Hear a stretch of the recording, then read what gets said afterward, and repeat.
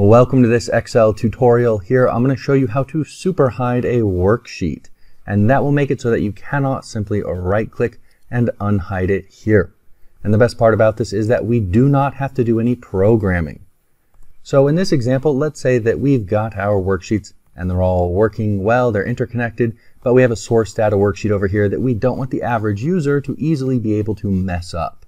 Now in my other tutorials, I show you how to password protect this guy so you can click a button in the worksheet, input a password, and then view it. That's a really great little trick that requires programming. I highly recommend you check out my full Excel VBA and macro course to automate Excel like that if you want to make things a bit more fun. I'll put a link to it below this video. But here we don't even need that. You hit Alt F11 on the keyboard, then make sure you've got these two windows visible. You can go to View and Project Explorer and Properties window, click those guys. Then we go over here to our workbook and click the worksheet that we care about, Source Worksheet. That's the one we want to hide. Then we go to the Properties window down here to Visible, and we want to select Excel Sheet Very Hidden. Now when you do that, it looks like it didn't save, but what happened is it saved it and then it selected another worksheet up here. So we go back to Source, you can see it's Very Hidden. And if we go back to Alt F11 to get back here, we can see source is gone. Right click and unhide is not clickable. So how do we bring it back? Well, we click the worksheet and we select Excel Sheet Visible.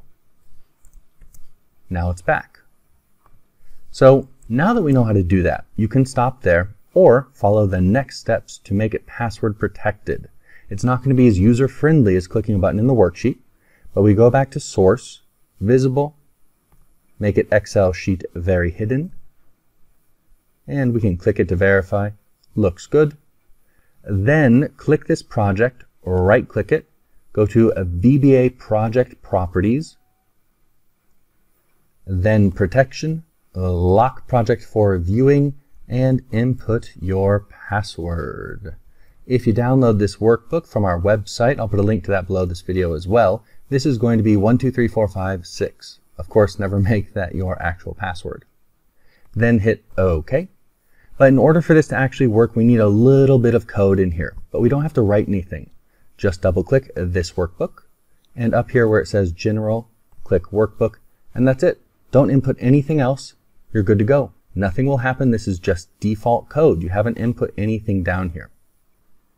The final thing to do is to save the workbook. Right now, though, we have an XLSX, a regular workbook. And because we have some code, even though it won't do anything, we need a macro-enabled workbook. So we can just click Save from here. It will let us know you've got some code. Do you want to save it as a macro-free or enabled workbook? We can hit No to resave the workbook. And Save as Type is now going to be Excel macro-enabled. It is off the screen. But that is our selection, XLSM. Hit Save. Now I'm going to close and reopen the workbook and show you what it looks like. Now that we have a macro-enabled workbook, it's going to say, hey, security warning, but don't worry about that because we don't even have any code in it, really. So enable content, and we go down here. Can we unhide it? Right-click. Nope. How about Alt F11? Can we unhide it from here? Let us find out. Hit the plus icon, and there we go, a password prompt. So now you have to have your password. Then we can go down here. Then we can unhide it. Alt F11. And there we go.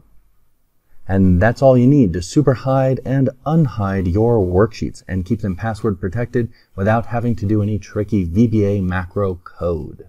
If you want to automate your worksheet even better, do check out our full courses on teachexcel.com. I'll put a link to them below this video.